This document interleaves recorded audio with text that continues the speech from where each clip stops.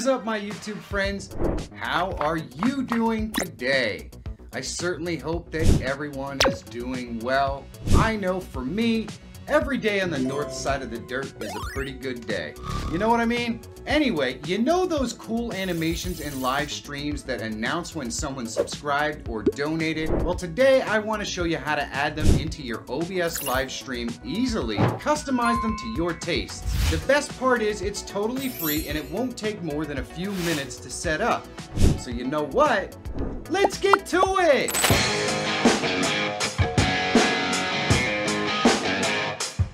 There are a few different applications out there that allow you to add alerts to your live stream, but I'm going to show you Stream Elements, and no, they are not a sponsor of this video.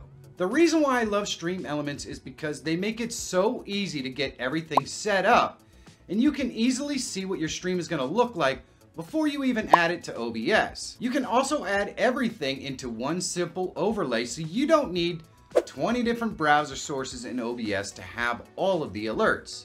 The first thing I'm going to do is take a screenshot of the scenes in my live stream that I want to add alerts to. So the first thing we're going to do is go ahead and take a screenshot, and we can just come down here, and if you've ever used a snipping tool, it'll be down here.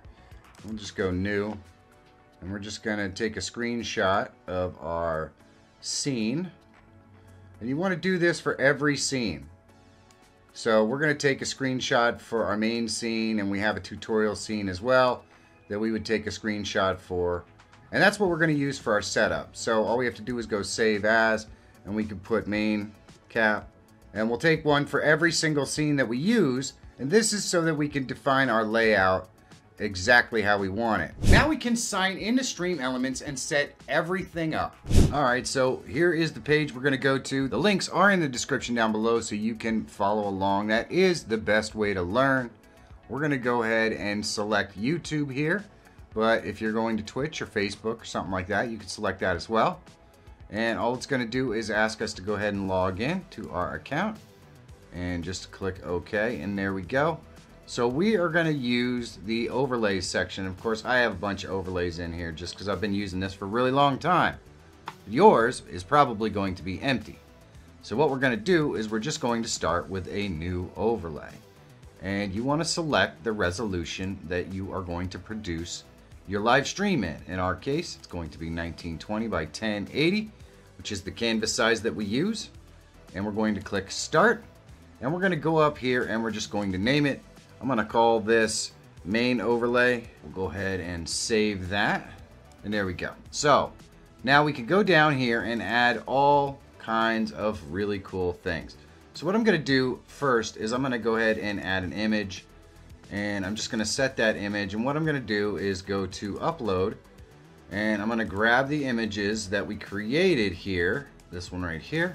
I'm just going to drop that in there and click upload, and I'm going to go ahead and select that image so that we add it right here, and I'm going to make it big enough so that it fits the entire screen and all that fun stuff.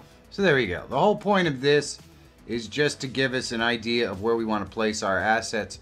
So what we're going to do is go into layers, and we have image 1, and we're just going to go ahead and make it invisible by clicking the eye. So now what we want to do is we want to go ahead and add some alerts. So we're going to add an alert box, and this is the alert box. You can place it anywhere on your screen. And now that we have a visual representation of what our screen looks like, we can decide where to place it. So for my main scene, I think I'm going to have it right over here, and we can resize this box if we want to make it however big we want. And you can see in here, because we're on our YouTube profile, you can add a subscriber alert, a member alert, a super chat alert, a tip alert, and a purchase alert. So you can uncheck any of these if you don't want to use them. But now all we have to do is go down here and emulate, and we can actually emulate a subscriber alert, and there we go. So I'm going to go ahead and turn off the audio here, but I will show you how to add that audio into your stream if you want. So you have to decide whether that's the location that you would like to have your alerts come in, and we can do a tip alert as well. And if you wanted to modify any of these alerts with your own images or video that will show up here, it's pretty easy to do. So we can select any one of these and go here, and you can see there is the video that plays, and this is where your text is going to come in. And you can set how long your alert is. You can go down here and you can change, so you can have variations where you have multiple different variations of the same alert. You can set up text to speech settings so that your alert will speak whatever text a person might have put in there for a donation or something like that. You can change your text settings, so you can adjust what your font is right here. And I think all of these are Google fonts, so pretty much anything that you can think of is going to be in there. If you want to change the text of your alert, whether it's centered, left aligned, right aligned, however you want it to be, you can make it bold. So you have access to do all of these things. And then if there's secondary text for, let's say, the text that somebody wrote in as a message, you can have that come in. You can have a different actual font for all that stuff as well. So you have access to all of these things. Then you can go into advanced and you can specifically move it around the actual box. So there is a lot of modification that you can do to make each of these alerts completely your own. And then in animation settings, you can set how the alert comes in and out. So you can set it to bounce in and bounce out, and how long the text appears, when the text disappears. So if you add your own animations or something like that, instead of using the one that is included right here, you can set up the length of all of the things so that it flows perfectly and it's completely customized for your live stream. And every time you change something, you just have to go in here and test it. Bada bing, there you go. Now you might be saying, well, Mike, that's great, but I have a second scene and maybe I don't want to have the alert right there. Well, that's really not a problem. What we're going to do is we're going to save out of here, and I'm going to go back into here, and I'm just going to create a new overlay, and same 1080, and I'm just going to call this Toot Overlay there, and we're going to save that. And then what I'm going to do is go ahead and click the plus here. We're going to go to image, and I'm going to go ahead and upload another image, and this time we're going to upload the one for our tutorial screen. So there we go. You can see my camera's up here in the top right. So if I had placed my alerts in the top right, well, now we have another one, so we can actually move them to somewhere else. So I'm going to go ahead and submit this, and we're going to go and scale it, and we will just scale this up so it fills the screen, and we got a pretty good idea of where it's going to fall on our OBS. And then I'm going to go ahead into layers, and we're going to just make that invisible. And then what I'm going to do is we can add our alerts again. I'll click the plus and go to our alert box, and this time if I wanted to, I can move it down here. So now on our tutorial screen it would be down here, and on our main screen it would be up here in the top left. All you have to do is add each of these overlays individually into those screens.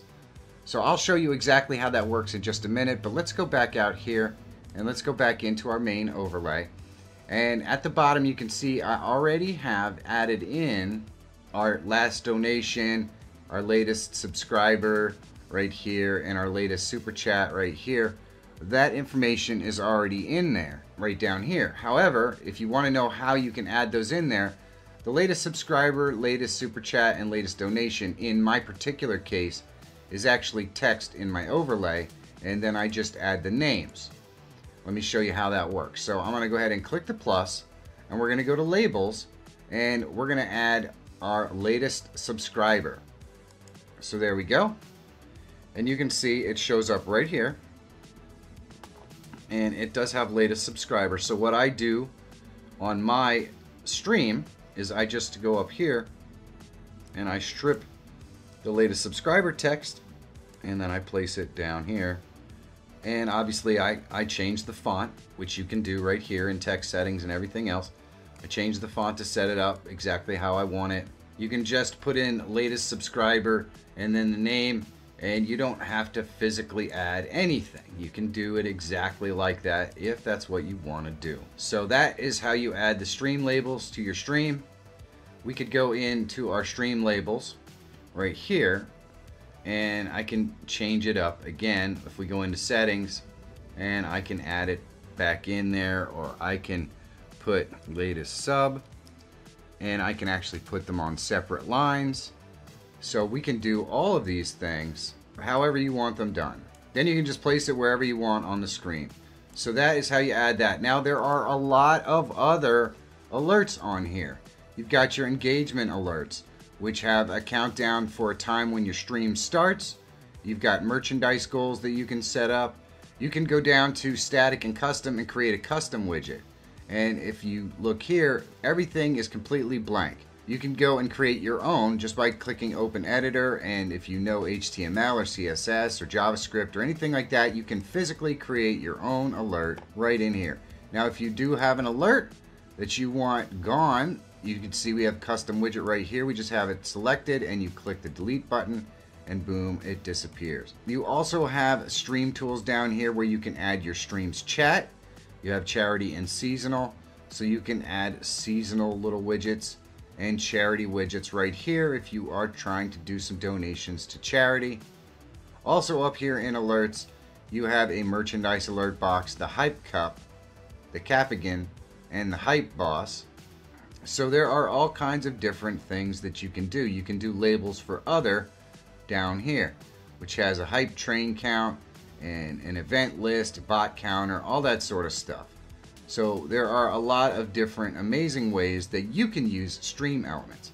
All we really have to do now is go ahead and add these elements to our live stream. So how do we do that? Well, you want to first make sure that you save it, and then we're going to click this little copy overlay URL, and then what we're going to do is go ahead and go into our OBS, and all we have to do is go into our sources, click the plus, go to browser, and we're going to go ahead and call this main alerts, and then what we're going to do is click OK. We're going to paste that in there. This is the link. That's what the little paper clip did, was copy that to our clipboard. So this is the URL, we just pasted in there. And then we're going to set it up so the width and height are the same as our resolution, so 1920 by 1080. And then because our alerts have audio, or maybe we're doing text to speech or something like that, we're going to click control audio via OBS. So that'll add another volume bar down here for us to control. So when we get an alert, we're going to be able to actually hear that sound. And then we click OK, and now our alerts are all set up. So we can easily test these by just going over here, and what I'm going to do is just shrink that down like that, and we'll move this over here to the side, and we'll do that. So then we click emulate, and we go to subscriber event, and as you can see, it shows up.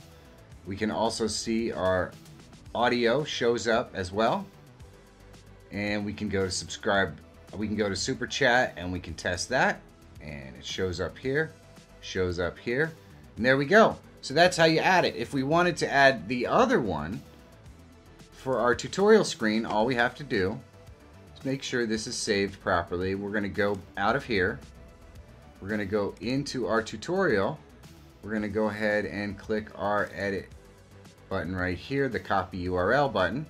We go back over here, and we're going to go to our tutorial screen and click the plus, and we're going to go ahead to browser, and we'll call this to alert and click OK.